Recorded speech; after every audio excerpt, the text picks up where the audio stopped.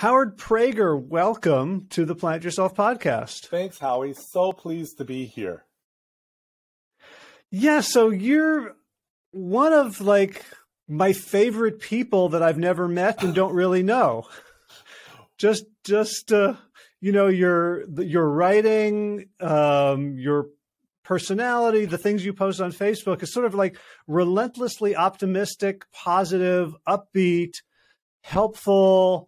And it feels like that's kind of who you are. Like you're not stunting for social media. So I'm really happy to be in connection with you. Oh, thank you. Well, we're going to take care of the getting to know each other now and look forward to meeting in person, hopefully sometime this year. Yeah, that is something that, COVID and stars and all sorts of things aligning would be very, very wonderful. Yes. First, let's tell me and the audience a little bit about who you are, where you come from, just some background. Sure. Thanks, Howie. Well, I live in the Chicago area first and foremost. So I was listening to your previous podcast on ice baths and cold showers, and I'm thinking I just need to open the front door. That's all I need to do. But it was really, really good, and I have enjoyed the Chicago area. Other than some of this winter weather, it's a beautiful place, and both culturally and academically and socially, it's a nice part of the country. And I think that kind of reflects a little bit about who I am and my spirit and outlook. I dedicated this book, Make Someone's Day, to my parents and my grandmother, because they all exhibited incredible kindness towards others, especially towards strangers. And I realized strangers and others who maybe you wouldn't necessarily expect to be extending kindness to. My dad was always looking out for ways to help others, whether it's the custodian in his office or someone he runs into. He was a great one for being able to help lift others up. And I guess it just passed on to me. So that's who I am. And as you say, it comes naturally. And when the idea came for me for the book, Make Someone's Day, as I started writing it, I started realizing this is how I live my life. And my friend said, Howard, this is perfect for you. So we can get into that much more, and I look forward to sharing a number of ideas and stories with your listeners so that they too can go out and start the year right by making someone's day. Yeah, and as you're talking about, your father and your grandmother, this idea of kindness towards strangers and these opportunities, what's coming to me is, we're in year 2, entering year 3 of the pandemic. I have felt intellectually pretty inured, pretty lucky. I don't work in a situation. I don't live I was, sort of on a farm here doing most of my work. It's possible to do remotely. That I didn't feel like my life was affected that much. But lately I've really sort of slowed down and noticed how just damn sad I am so much of the time, and how many things that I used to do I don't do anymore. And it's just kind of a feeling of low grade depression. And as I hear you talking, I'm feeling like that's sort of an antidote. Going out and being kind to other people is kind of a rush.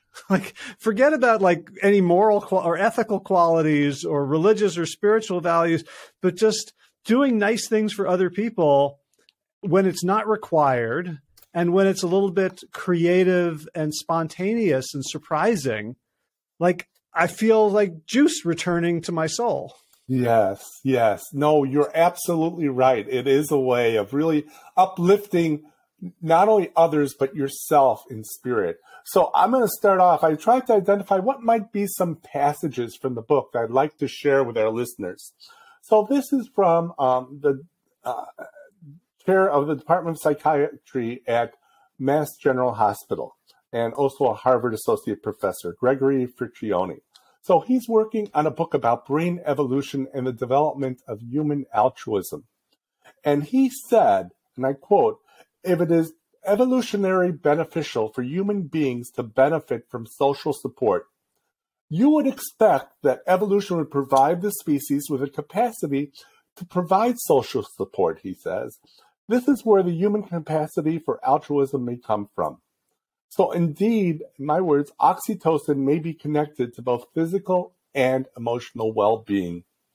And oxytocin, as Friccione says, is the mediator of what has been called the tend-mend response, as opposed to the fight-flight response to stress. When you're altruistic and touching people in a positive way, lending a helping hand, or in my words, making someone's day, your oxytocin level goes up, and that relieves your own stress. There's so many psychological, emotional, and physical reasons to reduce stress and help others by making someone's day. That's so beautiful, and it's so different from what I learned, 20, 30 years ago about like Darwinian evolution and the imperatives for selfishness.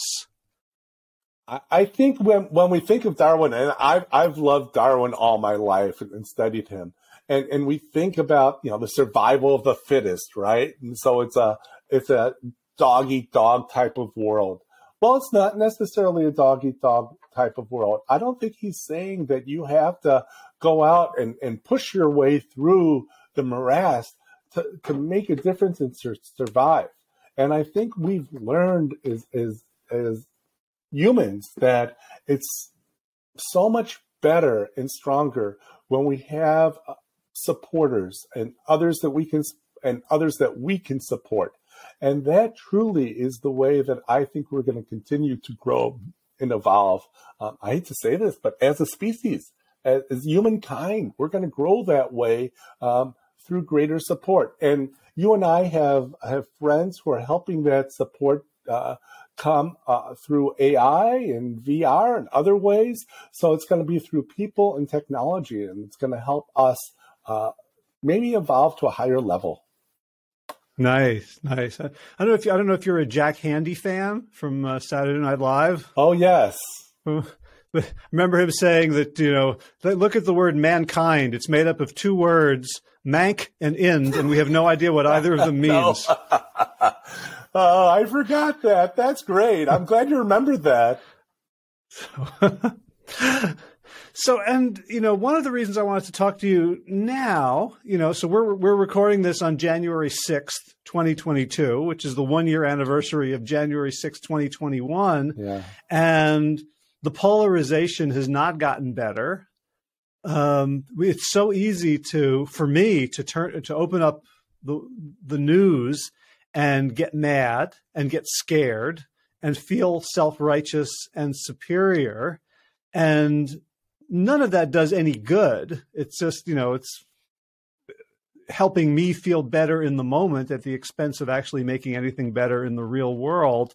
And so when I got your book, Make Someone's Day, it felt like sort of a user's manual for how to, in whatever size ways, whether it's small or large, we can't know, how to re-inject civility, community, and positivity. It's kind of like if we're rushing in the wrong direction, this is a way to sort of stop and begin to inch back towards it in a different direction. So I'm wondering, when did you start writing the book, and what was on your mind at that point? Oh, that's great. And we can talk about today and the polarization and everything else. And I do think that it's through going back to maybe our roots as people, roots as a country in the U.S., where we all came together at various tragic times in history. 9/11 is one of those, right? Where people weren't pointing fingers, they were giving a helping hand. And we need to get back there. So my idea for the book came from actually commuting downtown. I was at the train station early one morning, was around 6:15, 6:30, and a woman came up to me with a clipboard. And she said, "Excuse me, would you sign my petition?" And I said, "What's it for?" and took the petition from her. And she said, "We're trying to get someone on the ballot for election." And I said, "Okay, that's a good thing." And so I'm writing my name, and I said, "Can you tell me who this is for?" And she told me, I said, oh, I recognize the name. I know they've been in office before. So here, I'm happy to do this. I signed it. I gave it back to her. And she paused and just looked at me with the biggest eyes, Howie.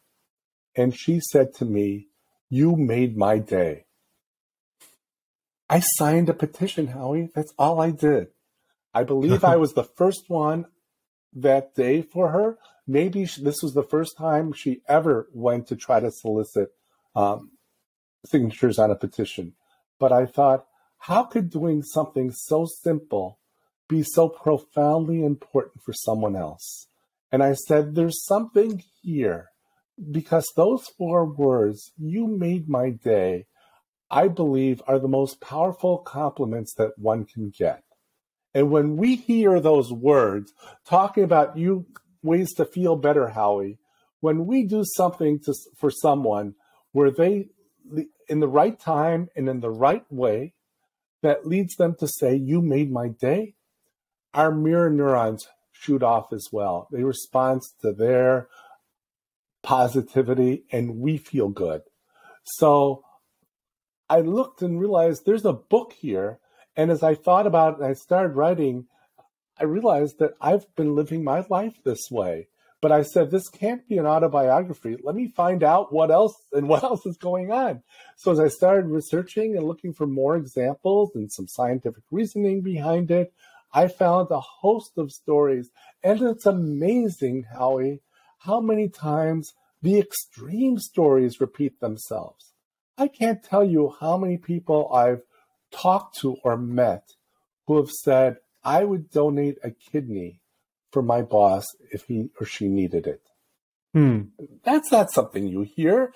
Do you have a boss that you'd ever feel that way about? I don't think I have. Maybe one, but yeah, it's not a common thing.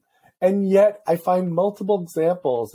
And so when I chose the stories to include in the book and throughout the book to help people kind of see and learn the various ways that they can do this, I chose stories that I heard numerous examples of. So it wasn't just an isolated one-time thing.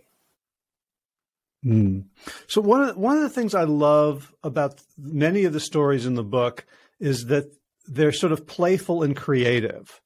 So if you think about, like, I'm going to make someone's day, I could, certainly, pay them well.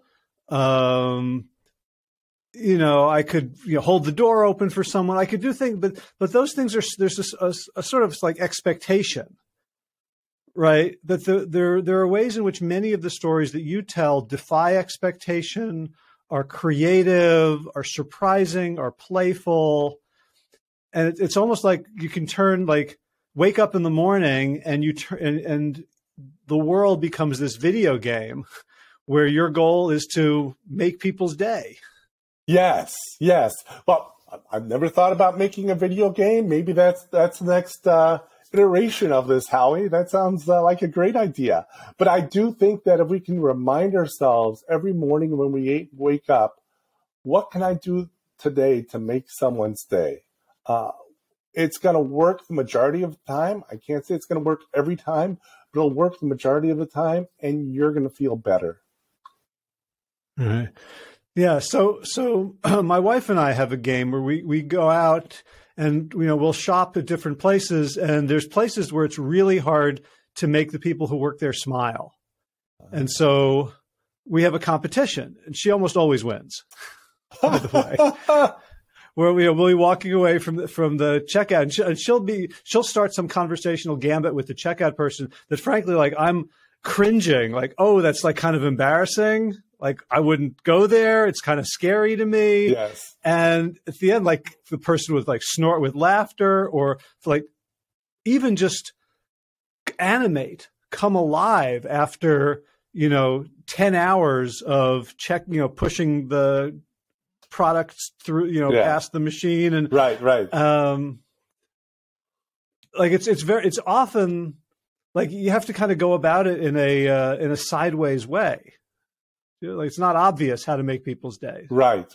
Sometimes it is. You've got to come out from a different perspective. So I used to remember in life when we used to travel. I know that that's hard for some of us who aren't traveling anywhere near the way we used to. And remember back in the day when men used to wear ties more frequently? So I used to go up, and especially when I was traveling, whether I was commuting on a train or flying somewhere, and I'd see someone whose tie I really liked. And I said, "You've got the tie of the day. Congratulations." And inevitably they would laugh or smile. So it's sort of like you and your wife would try and figure out, how can we get the disgruntled cashier to smile before we leave here? Uh-huh.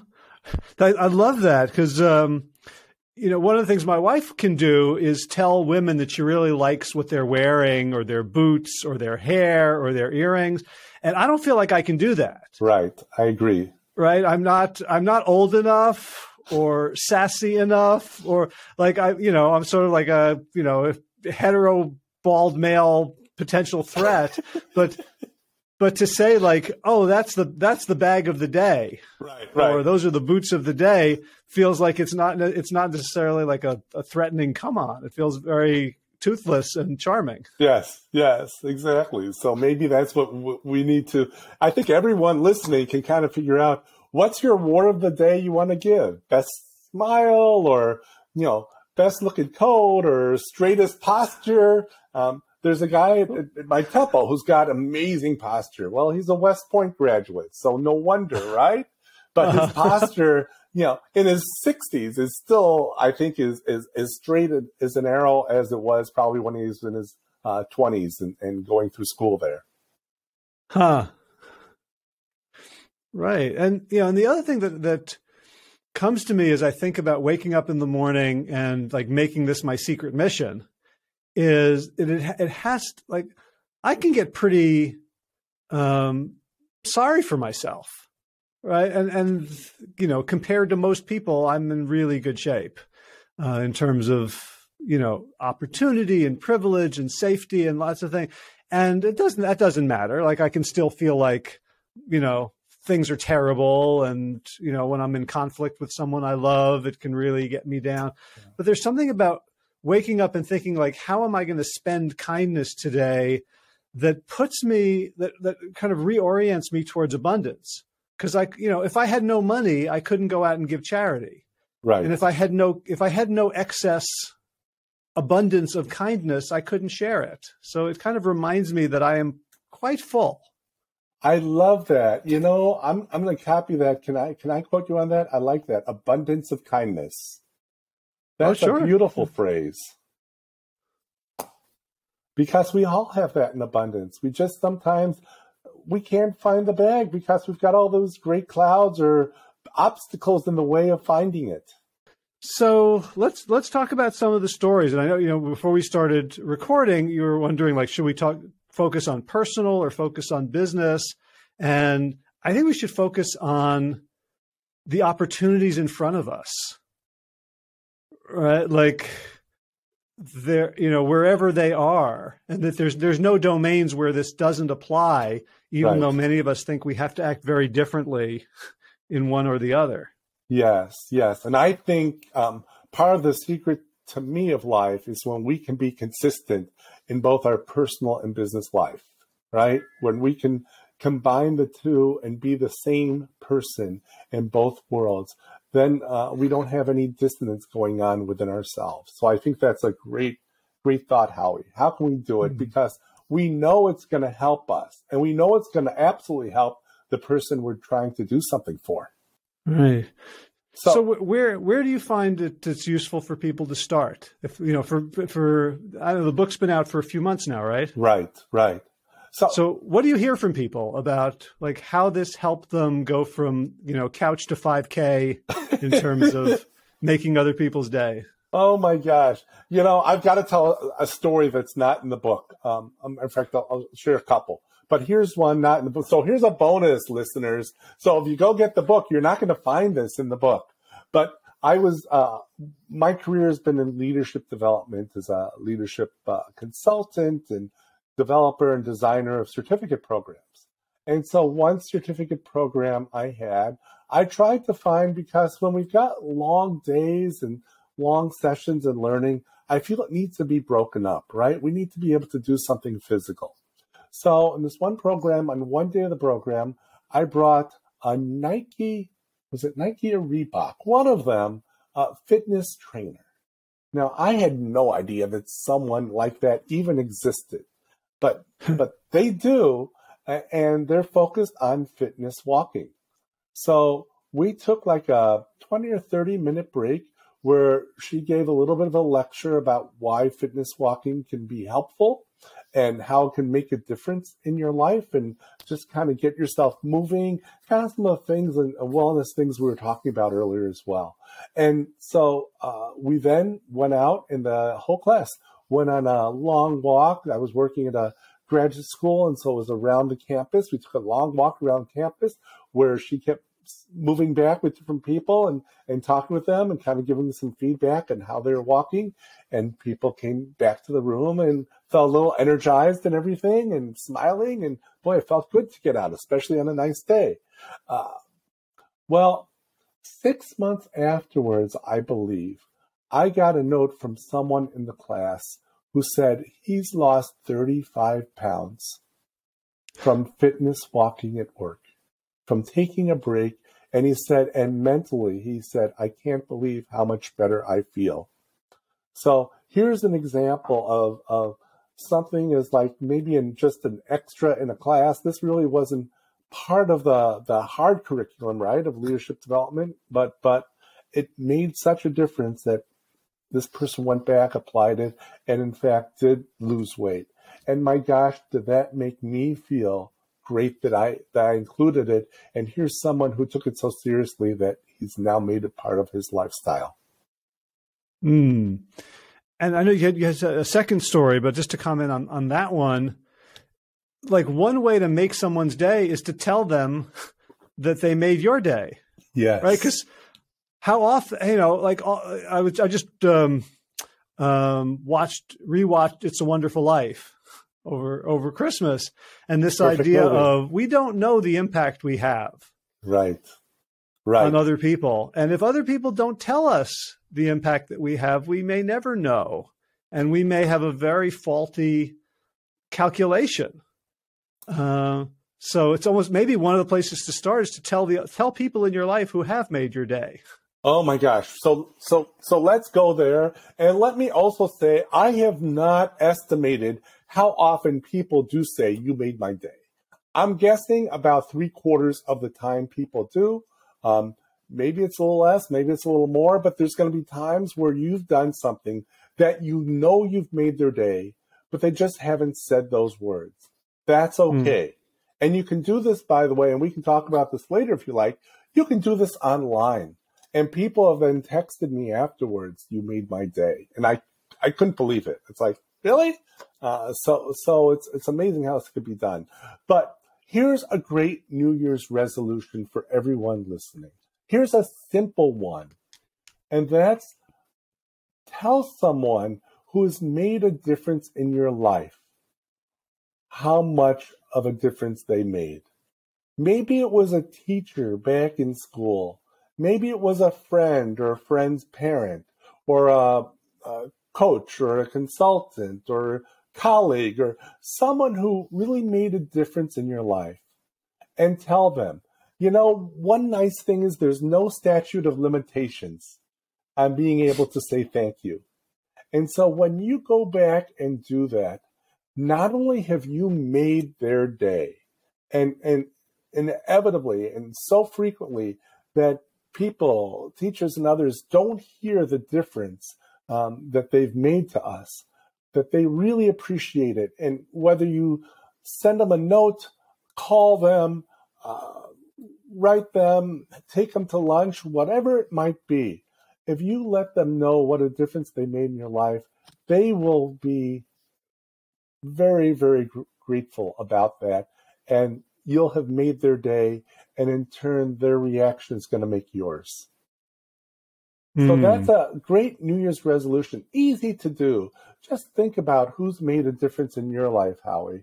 Who along the way has kind of given you that hand up when you needed it, or that little inspiration, or or just said something at the right time in the right way. And all of a sudden, this didn't just make your day, it made your life. Anyone come to mind as I say that to you? Yeah, actually, there's a couple of teachers, and actually, I did my homework in advance. In the last couple of years, I reached out, and it was hard to find one of them. It was a high school teacher of mine, and I'm getting to the age where I'm not entirely sure that my high school teachers are still alive. Right. Me too. But he wasn't that much older than me, and he was an English teacher who enjoyed my potty humor. Like I would write, very sort of juvenile humor, sort of Monty Python-esque Harvard Lampoon stuff that was not at all literary. And most of the teachers sort of turned up their noses, and he encouraged it. He said, "This is really fun." And I reached out to him, and his name is also Howard. Oh, great! Well, see, and I think there's a special bond between people named Howard. I just think so. And I was this close to being Herman. So like at least 3 times a year, I have to thank my older sister for going on strike against Herman, because I don't think I was a Herman. That's great. Well, I was named after an Uncle Herman. So there we go. Well, we're actually all Chaim Mendel. Ah, okay. So it could have gone either way. Yes. Oh, that's great. Yep. And then another was a college professor who's actually quite famous in the field of late antiquity. And so he's easy to find, but I took a class with him in 1987 is the last time kind of we spoke. And I'll tell the story. Actually, please. Because I'm thinking of who you are and what you do, and how does that fit in? So please let us know. As we like to say, well, that's ancient history. Oh, but So he was just the most brilliant professor. He'd written books. He essentially created the field of late antiquity in terms of history as a study. There was sort of ancient Rome and the Middle Ages and the Dark Ages, and he said no, there was this very vibrant period. So anyway, he was like a big deal. And to a young historian, he was, I was a little awestruck. And the last day of the fall semester, it was in December, I had to turn in a paper, but I couldn't stay for the lecture because I had to go to a funeral. And the funeral was of an 11-year-old boy who had been in a class. I was paying for my expenses by teaching Hebrew school. And this boy in my class died one day, not in class, but thankfully we heard about it, and I was going to the funeral. And so I wanted to let the professor know like why I wasn't, and there was no reason to let him know. It was like 300 people in the lecture hall, but I did want to hand in the paper on time. And then I told him, I said, "I'm sorry, I have to go because it's funeral." And he looked at me and he said, "Sometimes it's the hardest is when we didn't really know them." And I don't know how he knew, but I really I did not know this kid. And there were other kids that I did know, I was close to, and I always had this sort of roiling guilt. He died. I didn't know who he was. I don't know that I would have 20 kids in the class. I don't know that and for him to take the time and whatever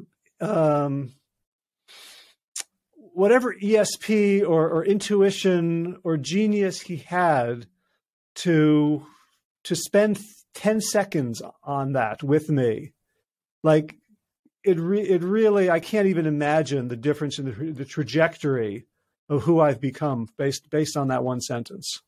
What a mensch. What a beautiful thing to say. Truly. That's great. Yeah. So I did reach out to both of them. And, good. But now I'm excited to open the notebook and go back down memory lane and think of more. Sure, absolutely.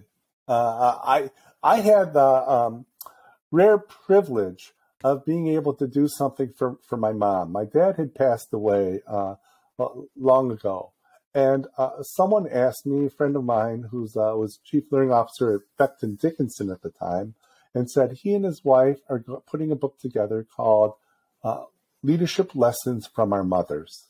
What did we learn from our mother? And he and I were on the Association for Talent Development board together, and I had brought my mom to a couple of those board meetings because I would bring her. We'd travel to the meeting, and then we'd go kind of sightsee and have fun after the meeting. So he actually knew her, and he said, "Howard, I'd really like you to tell a story about your mom." And so I was thinking about there are a lot of things to say about her, but she was the sports fan in the family. My dad was not, but she was. And so I wrote an essay called Mom Taught Me the Score. And it wasn't just the score in sports, but the score in life. And that was accepted in the book, and I'm pleased to say that it made it. And when the book came out, I read it to her on Mother's Day. Oh, wow. Wow. So I got to ask, Cubs or White Sox? Cubs, Northsiders. Okay.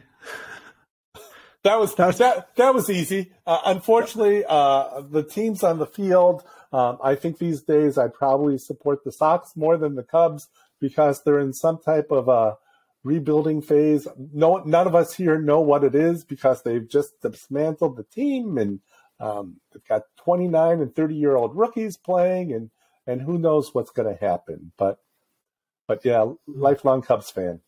Okay. I'm guessing you were the only person in the city who wasn't mad at Steve Bartman. I didn't think it was Steve Bartman's fault. Yeah, I think, and the Cubs have reconciled with him, by the way. For those of you listening who don't know, Moises Alou, this was in the final game of the playoffs that would have gotten the Cubs into the World Series. And Moises Alou was our left fielder, and he ran over to the stands to try to snare a foul ball. This wasn't going to be the last out, but maybe it was the last out in the eighth.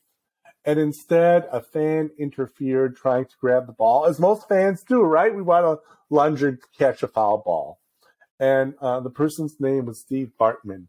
And he just became roasted throughout Chicago to the point that he was, I think, a season ticket holder, and he did not go to Wrigley Field again for a while until they invited him back and said, "We know it wasn't your fault that we didn't win that game," because that just sort of opened the gate for a couple other Cubs flubs, which they were so noted for prior to the 2016 delight of World Series win, and so they made peace with him.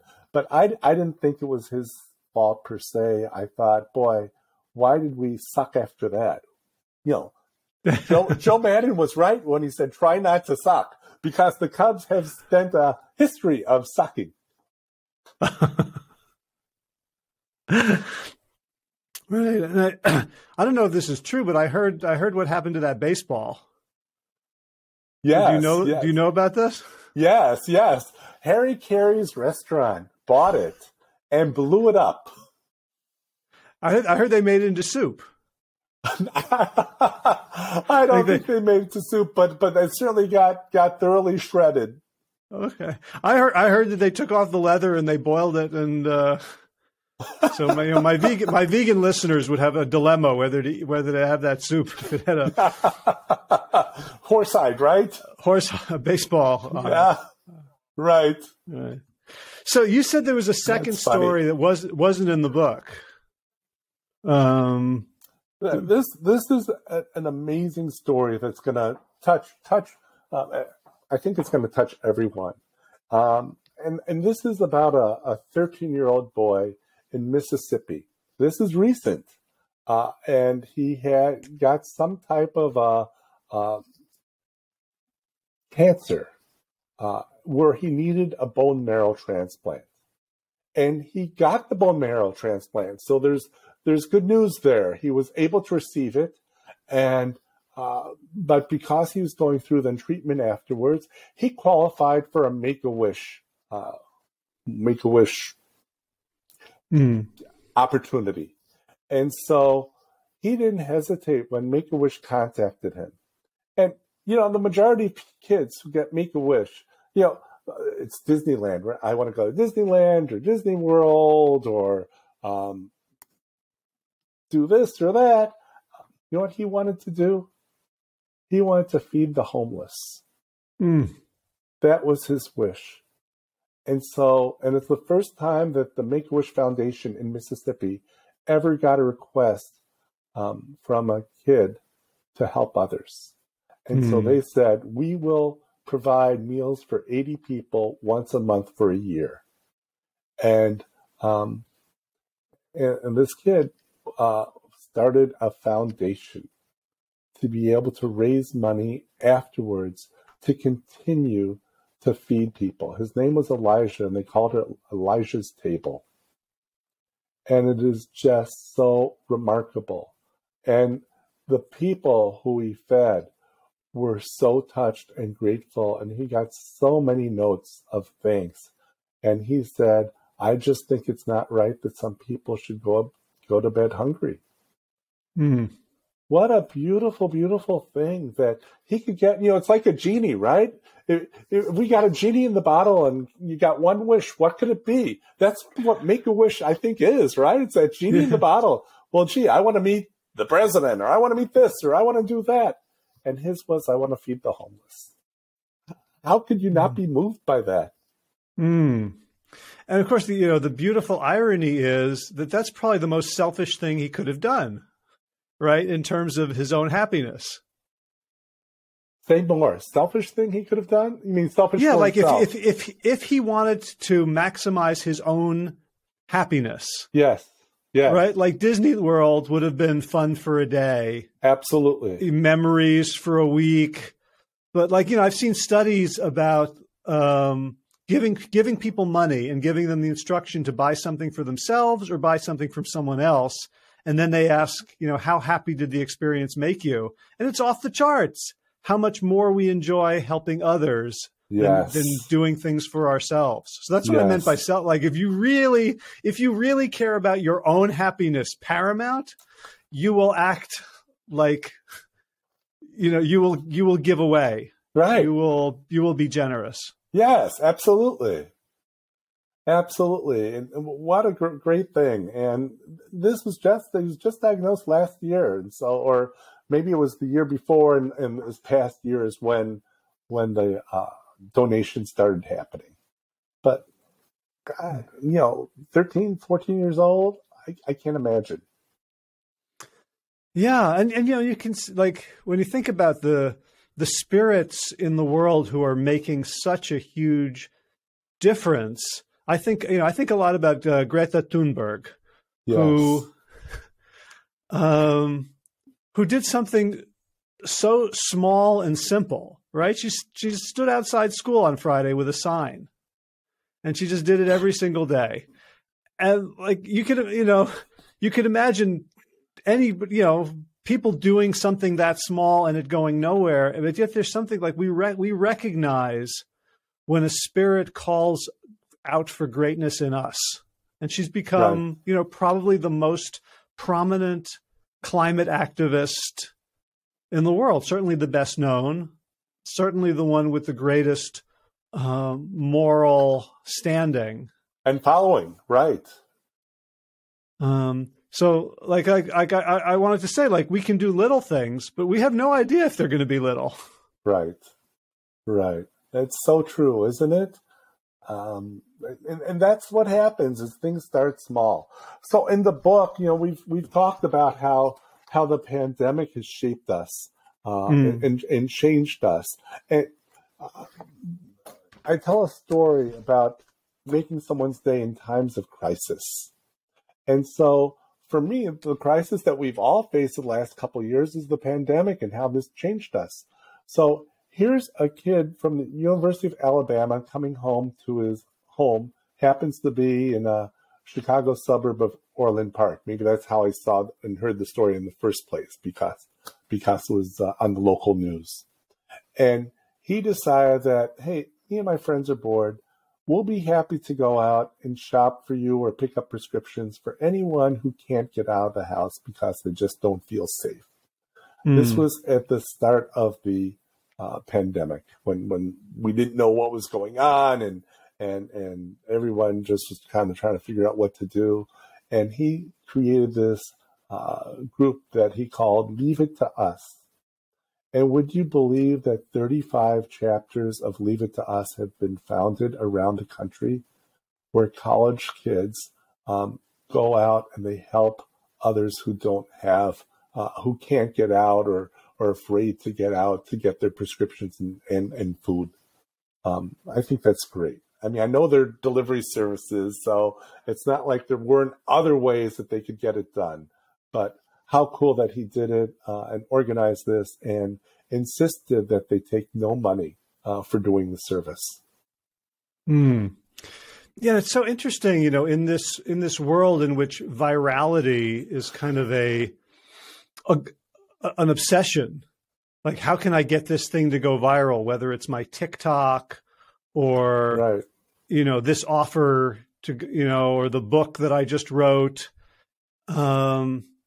And the things that a lot of it is, you know, engineered, and there's a lot about social media that is very worrisome and suspect. But there's also people who are just going out and not trying to go viral, but just inspiring others.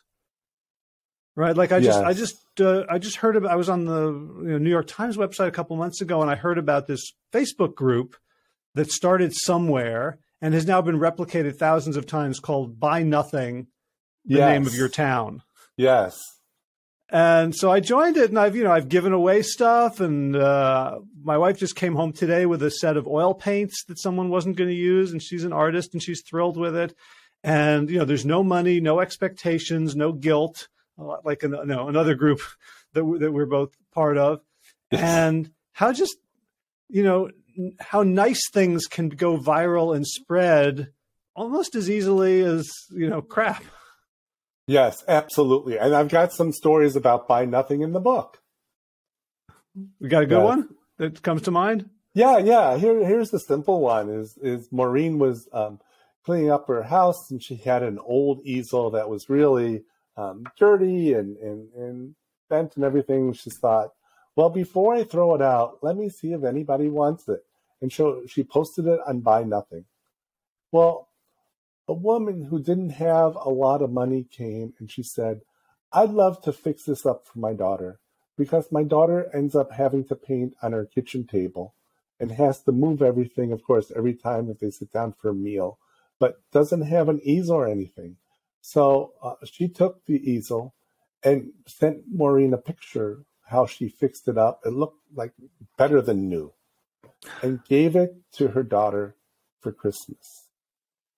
And her daughter said, this is the greatest Christmas gift I've ever gotten. How amazing, right? How simple, as you say, something that Maureen was going to throw out or didn't know what to do. She also had this with a old artificial Christmas tree, and didn't know what to do with that, and posted on Buy Nothing. And a family which couldn't afford a Christmas tree took it, and it just made their holiday. So yeah, there are lots of ways of simply doing things for others. Almost like, what's it called? The muda, the waste stream that we don't use. And all of a sudden, you know, it can be used for something. It can be used for good. And don't just throw it out without first thinking about who might be able to need this, use this, how you can donate this, what you can do. Yeah, it's beautiful, and it allows you to sort of look at everything around you as a resource.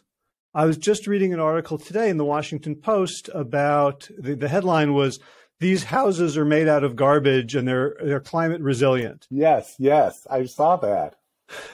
So, and they're talking about earth ships, which are this type of housing that was started in Taos, New Mexico, that's basically made out of garbage, right? Out of old tires, car tires and truck tires filled with sand, which is incredibly strong, incredibly insulating.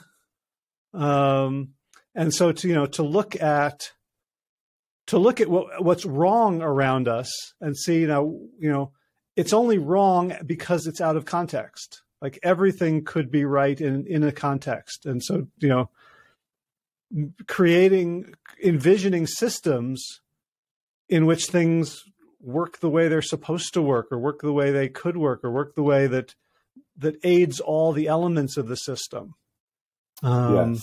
Right. Because I know I tend to look at things from a very negative perspective. Like, like when you mentioned Nike earlier, like the chatter in my head immediately goes to all the things I don't approve of about Nike. Right. Yes. And I don't want to diminish like my ethical standards, or say that but there's a way in which that orientation ends up helping no one. Right. And least of all, it doesn't impact the company the way you'd like to have an impact on the company.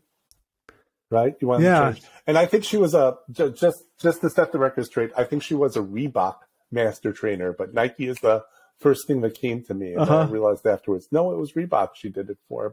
But still, I totally get it. I totally understand what you're saying and how we can turn things around. I've got so many more simple ways that this can be done. As I say, you can do it online, and there are lots of even opportunities. In my chapter on how you can do this for people who are more introverted or don't want to have that face-to-face contact today, I give a list of a number of places you can donate to that make a difference in the lives of kids, in the lives of others, in the lives of movements and causes, and just simple things you can do that can make a difference. Even sending cards, all sorts of stories about sending cards to people at nursing homes and hospital wards and stuff who don't have anyone. And just even getting a card that says, thinking about you and wishing you well. It doesn't have to say anything more than that. And that provides such a lift for others. And again, it's not something that you're going to hear back, oh, that card made my day. But it's certainly something easy and simple to do that does have that type of an effect.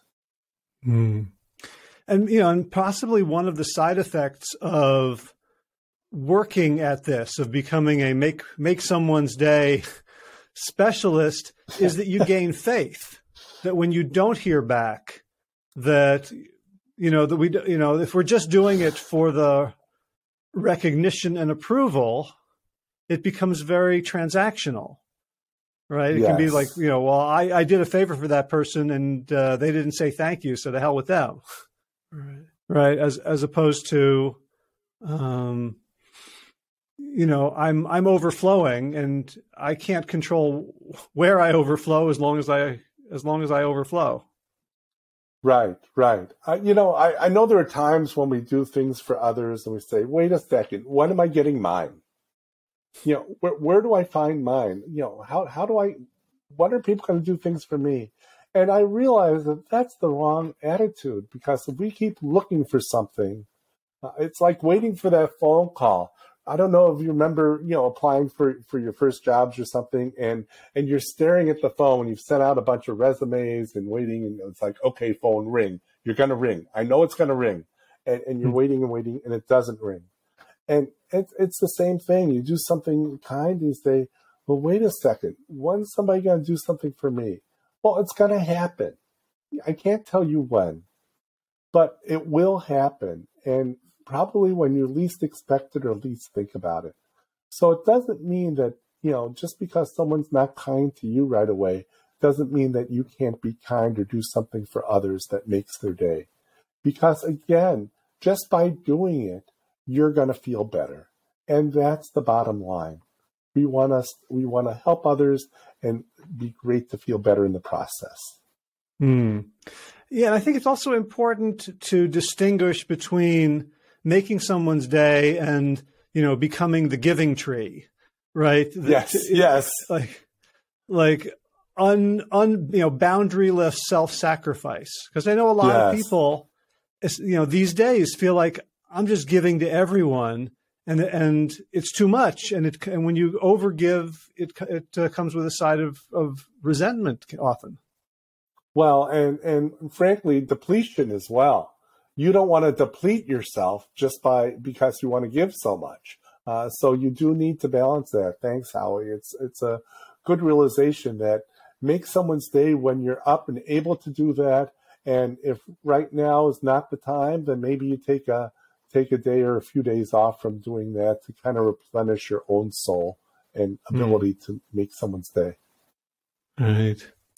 So you write a fair amount in the book about work, right? So how do we think about, so if, let's say we're a manager or a leader, how do we think about making people's day as opposed to hitting numbers, setting an example, holding people accountable? Where's the magic there? So here's the magic.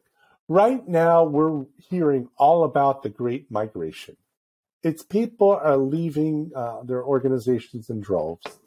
And we know they leave for a couple reasons. One reason is their boss. Another reason is today is that it doesn't meet their needs or their comfort level given the pandemic. So what can we do to help retain people? What can we do to help motivate, inspire them? What can we do to increase their productivity, but also to increase their commitment to who we are and what we do? And so when you make someone's day as a boss, you become a boss who's really appreciated and who people want to commit and do more for. So a couple quick stories on that and ways to do that. And it can be so simple that people don't even realize how they're doing it or what they're doing about it. So here's just a couple of stories. So this one says just some bosses are full of inspiration. Dave's best boss had this magic where he could just make you feel like you could do absolutely anything.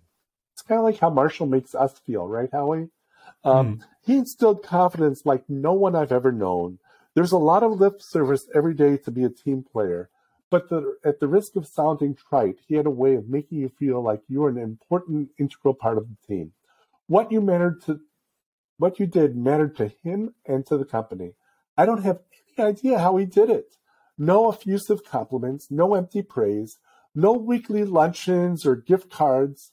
When he said, "Thank you, I could have done it without you," you just knew he meant it. He cared and trusted his employees, and he was honest and genuine with us. And as a result, Dave became deeply loyal to his boss and was so moved and motivated by him that he said, "I haven't worked for him in years, but if he's one of the ones, but if he needed a kidney, I'd see if I was a match." Another story about someone, boss at a legal firm. So someone was a new, I believe, a paralegal at a legal services firm and worked for an attorney. And in the second day of work, she realized afterwards she made a mistake that she shouldn't have done. And so she went and effusively apologized to her boss. You know what her boss said? Her boss said, "I don't believe people make mistakes on purpose. They make mistakes because of poor instructions by their boss. So the fault is not yours, it's mine for not being clear and making sure that you understood exactly what was needed. So please don't feel the blame yourself. The blame is all on me." Mm-hmm. These are bosses that are truly remarkable. You know, you and I both know and have heard the story about Hubert Joly, right?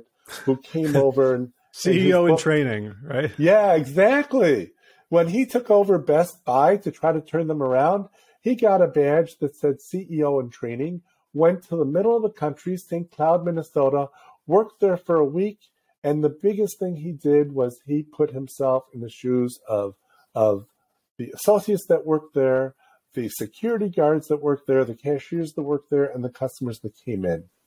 And after a week, he went back and knew what needed to happen to turn Best Buy around because he believed in the people and what they were doing. And, most new CEOs were trying to turn things around. Let's slash headcount. Let's close stores. That's the quickest way to make a profit. And he said, let's believe in the people we have. Mm. So what this is bringing to mind is another Washington Post story that you may have seen as well from yesterday about NPR's problem holding on to hosts who come from marginalized backgrounds.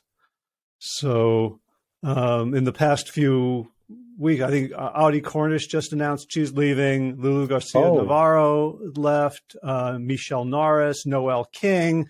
And what the reporter was hearing these hearing from people saying, some NPR spokesperson was saying, well, the world has opened up. There's all these deep-pocketed podcasters, and they're just poaching our talent. And what they heard from internally was people leave because they don't feel valued. And they feel like, okay, you hired us partly to expand the audience, but you don't give us the power to do anything. And so thinking about when you're talking about like what a great boss would do, it doesn't cost any money to make a great broadcaster or a journalist at NPR feel empowered to tell their stories, why they're there. And yet it appears that it's not happening. Interesting. Well, let me go to the Washington Post because I love this story. And I spoke to the managing editor of the Washington Post, Tracy Grant, about this. That the executive editor of the Washington Post several years ago was Marty Barron. And Marty started receiving notes and letters, like all of a sudden, lots of them, from readers who were truly moved by articles that they read in the Post, and they wanted the staff to know. And so Marty's reading these, and he said, these thank you notes aren't for me. They're for all the people out there on the floor, all the people out there in the press room, all the people out there getting the stories and getting things printed. So he started taking these thank you notes and displaying them outside his office so people could come over and see it. I've called it, I don't know if they do, but I've called it the wall of gratitude. And it's the appreciation from all these readers that they've never met. And certainly, in the past several years, reporters have gotten really beaten down upon. And so when one of the journalists needs a lift, they would go over to the wall of gratitude and they would read some of these notes and just feel uplifted and moved. And when even the reporters had to go, when they closed the press room, when the pandemic was at its height, many of them took pictures of their favorite thank you note. And so when they felt the need to be inspired as they're working out of their homes, they would go ahead and take a look at that picture of the note to help pull them up. Mm. Doesn't cost Marty anything, but what great impact it has on the people who worked at the Post. Right. So I'm remembering I interviewed Chris Voss, who wrote a wonderful book on negotiation called Never Split the Difference. And he has all these tricks for basically getting what you want. So in a sense, you could say it's a very sort of self-serving book. But he points out there's places where at airports where almost everyone feels unappreciated and at best and vilified at worst. And we've seen, over the past 2 years, human behavior during travel is just getting, more and more fraught. And it's like, if you want to change your flight or you want to upgrade or you want a different seat, start by just being a human being to people and commenting, boy, your job, it seems so hard, it's so important, or how are things going today? And, it occurred to me, it's at a certain point, like, I didn't just have to do that when I wanted something, right? Like I could do it without needing anything. And it was even, sometimes I would just get, without even asking for something, people would, do me favors just because I had been a human being to them. Like the floor is pretty low. It is, and we can all start there, right? All we can do is be there and just be ourselves. Be kind to others who don't get that sort of appreciation all the time. Saying thank you costs nothing. Smiling at someone costs nothing. When you smile, the more you smile, believe it or not, you lose weight when you smile. I can't believe that, but you do. You do lose weight when you smile more. So why not? Why not say a kind word? Whether it's the cashier, as we started with, or someone at the airport, a worker, a flight attendant, someone at the gate. Just be kind, be nice, make their day, and believe me, they're going to go ahead and make yours. That's a great place for us to wrap up. And I want to make sure people know how to find your book. If someone wants to engage with you around leadership development at their organization, or if people just want to say thank you for making their day today, how can they find out more? Oh, that's great. Thanks, Howie. Simple way is howardhprager.com. Go ahead and reach out to me there on my website. Sign up, and I'll keep you updated as to what's going on with Make Someone's Day and the book and where things are going. You can also find the book at any online bookstore that you like to go to. Walmart, Target, Barnes & Noble, Amazon, of course, they've all got it. Or you can ask your bookstore to order it because it's orderable, and they'll get it in for you. So please go ahead and do that. And please reach out to me. I'd love to hear from you and hear how this might have made your day, and maybe what stories you have to share, because all of us have a story where this has happened at least once. And I'll bet we have it many times if we think about it. I just want to say, like, your book is kind of like a compendium of stories, and a lot of the people who have given you stories, I recognize their names, and I know a lot of them are first names only, and I think I know who they are. But it felt like the writing of this book must have been tremendously fun. I'd say yes. So the first answer is, of course, Howie, lots of fun. It took me 5 years to write the book. So I'm not sure it was fun all the time. And when I went back to edit it over and over, I'm not sure that was fun all the time, but I'm so glad I got it out. I'm so glad I put it out. I'm so glad to be here and be able to talk to you and your listeners about how easy, how important it is, and how it will help not only others, but make you feel good as well. Awesome. So what? And just for people who are listening and not reading the show notes, your last name is spelled Prager.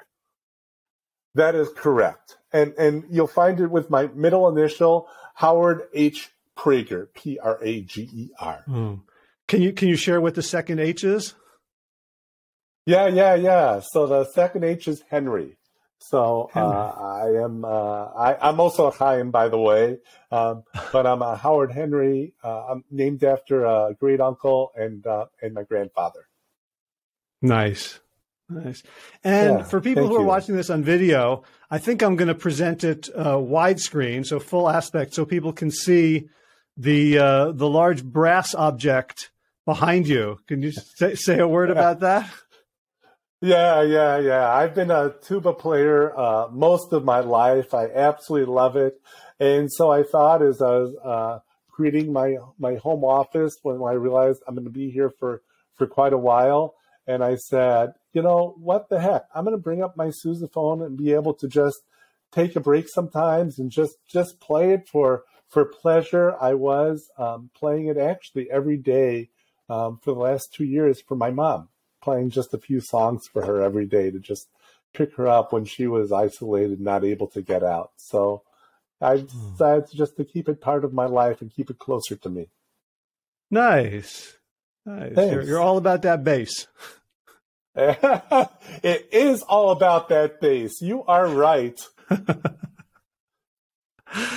Awesome. Well, Howard Henry Prager, thank you so much for writing this book, for being generous with your time with me today, and for the spirit that you just, emanate, that ripples out into the world. I can feel it in myself, and I know it's going to go far beyond that. So I really appreciate it.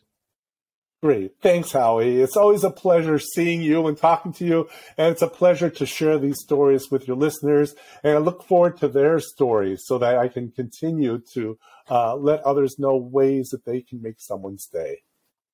Awesome. Well, we'll get it done. Thanks again. All right. You're welcome. Bye-bye now. Bye.